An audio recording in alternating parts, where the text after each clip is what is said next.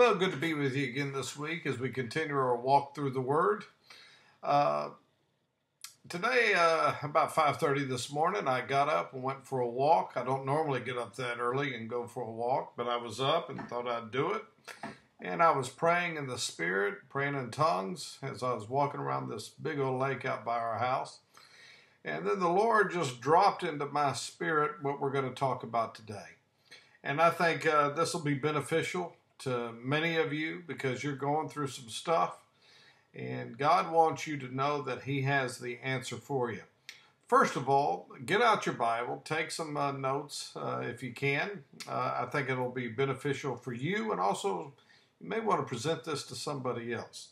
Open your Bible to to the Gospel of John. And starting with verse 1, in the beginning was the Word, and the Word was with God, and the Word was God.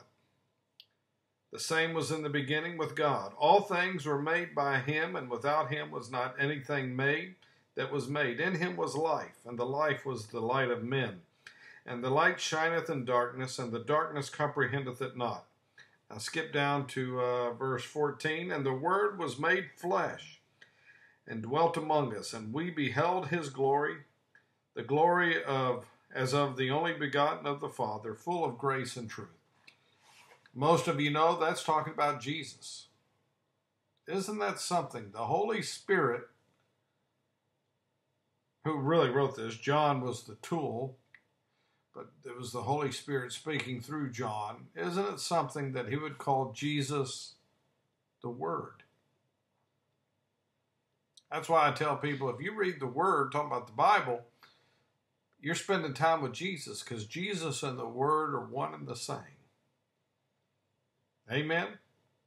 Now, look over at Psalm 107. So remember, Jesus is the Word. Then Psalm 107.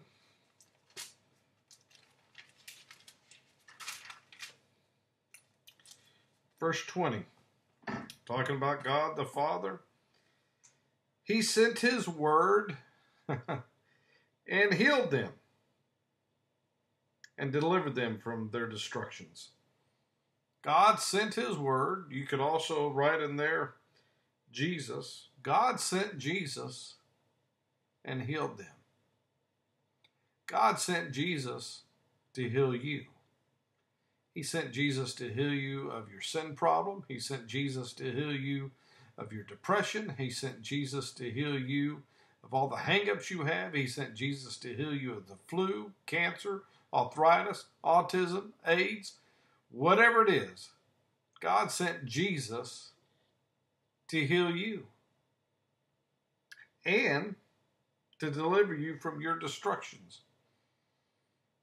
Remember we talked a few weeks ago in John 10, the devil comes to steal, kill, and destroy, but Jesus said, I come to give you life and life more abundantly. And you can't have the abundant life if you're racked with sickness and disease and pain. That's not the abundant life. Don't lie to me. Don't lie to yourself with some religious, I'm suffering for Jesus. That's not true. That's the devil that put that on you. And Jesus came to heal you. Remember, Jesus is the Word. And God sent His Word to heal them. Are you with them? I'm with them. Hallelujah. Now look over Proverbs chapter 4. It's just to the right of Psalms.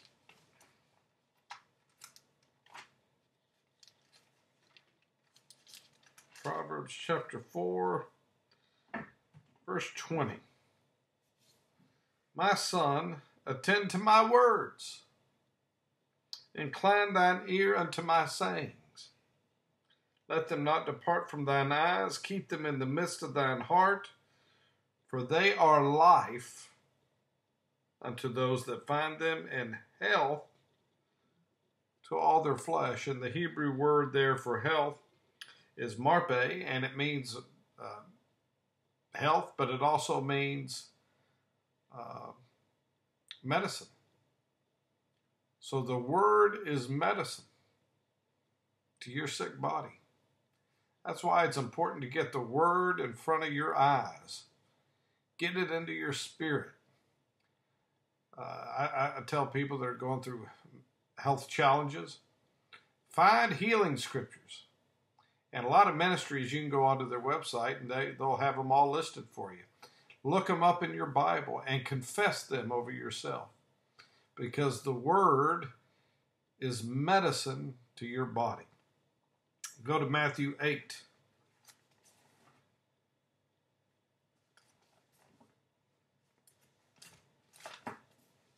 Now, this is a story of a centurion who had a sick servant. And he sent for Jesus to come heal his servant. Matthew 8, we'll just pick it up, verse 5. And when Jesus was entered into Capernaum, there came unto him a centurion beseeching him, and saying, Lord, my servant lieth at home sick of the palsy, grievously tormented. And Jesus saith unto him, I will come and heal him. So Jesus was willing to go to the centurion's quarters and heal his servant. But the centurion answered and said, Lord, I am not worthy that thou should come unto my roof, but speak the word only, and my servant shall be healed. For I am a man under authority, having soldiers under me.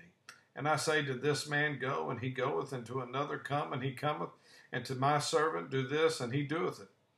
When Jesus heard it, he marveled, and said to them that followed, Verily, verily, I say unto you, I have not found so great a faith, no, not in Israel. And I say to you that many shall come from the east and the west, and shall sit down with Abraham and Isaac and Jacob in the kingdom of heaven.